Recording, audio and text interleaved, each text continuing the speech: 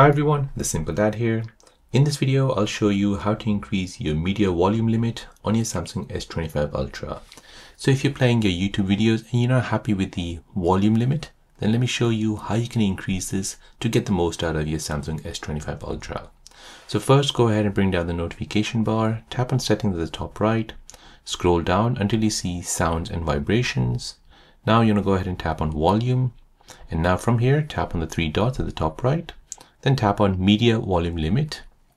Now go ahead and turn this feature on, and then go ahead and turn this custom volume limit up to 100 decibel. Now once you do this, you need to basically be careful of your ears as this is quite loud. So now you can go ahead and open up your YouTube app and you can basically listen to your media more loudly on your Samsung S25 Ultra. So there you go guys, that's how to increase the media volume limit on your Samsung S25 Ultra.